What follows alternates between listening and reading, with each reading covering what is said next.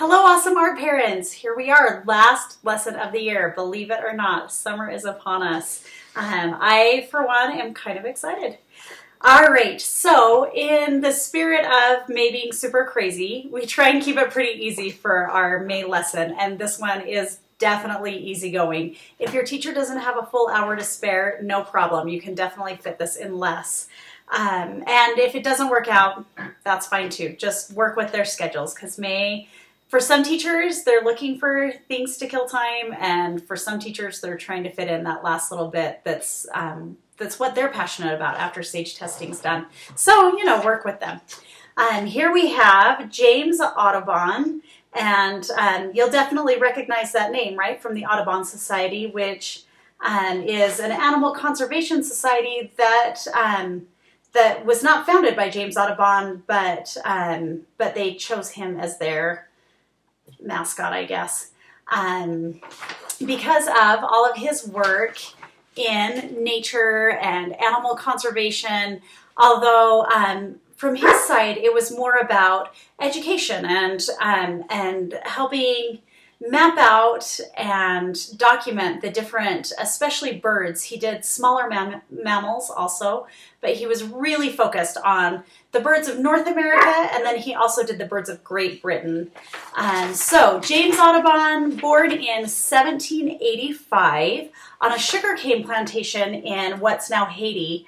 And I left this out of the biography because really it's not necessarily appropriate for kids, but kind of a crazy family situation. His father was from France and left his mother and his mother and like their household back in France and went to run this sugarcane plantation in Haiti, and had a mistress and several slaves that he fathered children with.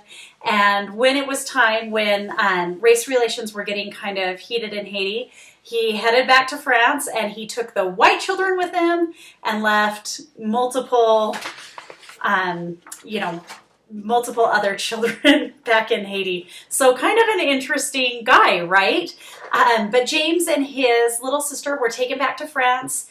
Apparently his mother had no problem with it because they were quickly adopted, and he was raised there in France for most of his life. When he was 18, he headed to the United States, mostly to avoid conscription into the Napoleonic Wars, and kind of just fell in love. He loved New England, and then as his life progressed, he moved further west, actually moving all over the United States. He wasn't ever able to really make any one profession work for him. He tried a lot of different things: shopkeeper, mining, a lot of different things, and just could never really make it work. His passion was the outdoors. He loved to be outside, and from a very early age, he loved birds. His father has a really sweet quote. He would point out the elegant movement of the birds and the beauty and softness of their plumage. He called my attention to their show of pleasure or sense of danger, their perfect forms and splendid attire. He would speak of their departure and return with the seasons. And it's really true. Audubon was one of the first explorers or naturalists to use banding on birds, where he tied different colors of yarn to the birds' legs and tracked their movement throughout the different seasons, and found that birds were coming back to the same places to nest year after year. Really interesting guy. And interesting, he married a girl named Lucy who loved the outdoors also, loved to explore, and kind of tromped along with him in the wilderness, and ended up being like the backbone of their family. She made it work, went to work. She was trained as a school teacher. She worked, and she and the kids stayed in a boarding house while James went on his adventures to look for birds and to document these birds. And a lot of, from what I read in the research, a lot of really sweet, like they really loved each other, a lot of really sweet letters back and forth, but also just a strong, awesome woman to be able to take care of the family and make things work and let James pursue his dreams. So he collects all these sketches. He doesn't have a lot of success trying to sell them to a publisher in America, and ends up going to England, traveling over to England to sell them.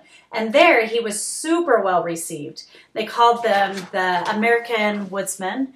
And he ended up self-publishing. So he self-publishes these massive books, and he does it on subscription. And so he has to keep these subscribers happy over the years. He goes back and forth from America to Britain, and just makes it work. And the thing I love is that he drew all of his birds life-size. So these pictures aren't, the prints that we have are not life-size. The book itself was 2 feet by 3 feet.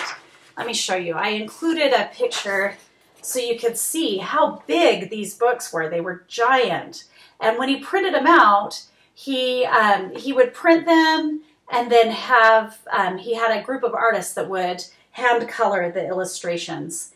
So these books were incredibly expensive to make. At the time, they were around $2 million in today's currency to make.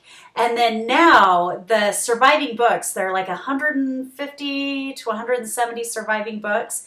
And now they go for auction for like $9 million.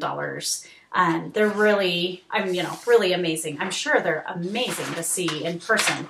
And so that is why some of the birds are kind of in contorted positions. He tried to draw them doing what they would be doing naturally, but this flamingo is a life-size flamingo. And the beautiful thing is they are just so impeccably detailed.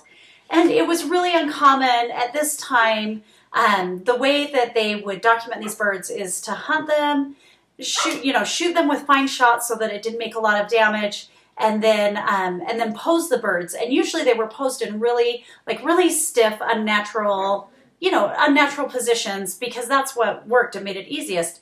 But what James Audubon really strove for was to pose them in their natural condition. So you see these birds in a natural setting, which just made the illustrations really lifelike and breathtaking. People at the time just went nuts over it. It was, it was such a new thing. It was really fantastic. So really talented guy. Kept doing what he loved. He was tromping out west. He was totally one of those. He wore deerskin clothes and like the trappers out west. He worked with the Native Americans. He was a big proponent of the Native Americans, and was doing all this crazy fun stuff into his 80s when he was really hit a lot harder with Alzheimer's, they think, based on the journals. And then he passed away just peacefully at his home in New York with his family once, they kept him indoors once he kind of started to lose it. So we are going to, I'll have paper on the cart for kids who want to do a bigger drawing, but we're going to pass out these little books. And so these are little pocket journals, drawing journals that the kids can take this summer and make observations as they're out playing and doing things this summer, and create their own little pocket journals. It's kind of actually, I didn't think about this till now, but the inverse of what James Audubon did. So we'll just have colored pencils on the art cart and encourage them. They can go ahead and start now and take a good look at these drawings and reproduce some in their own book. But I know there are some kids that'll want, they'll just feel particular about it, and there's nothing wrong with that at all. So if they don't want to draw on their books now, if they want to just take these home and work on them at home, tell them that's totally all right, and they're welcome to just draw with the paper on the cart and then take these home and work on them this summer. They're cute. I think they'll really enjoy it. And thank you so much for all the work you've done this year to make art literacy great. It's one of the best programs that the PTA does, in my opinion.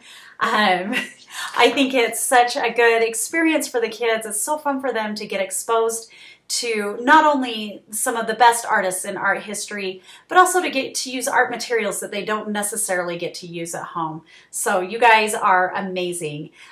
There is a little thank you gift on the art cart, just some Sharpies. You're welcome to take one. I figure we always need Sharpies, right? And I hope you guys have a great summer. Please don't hesitate to call me or text me if you have any questions. I am here to help you out. Thanks so much for all you do.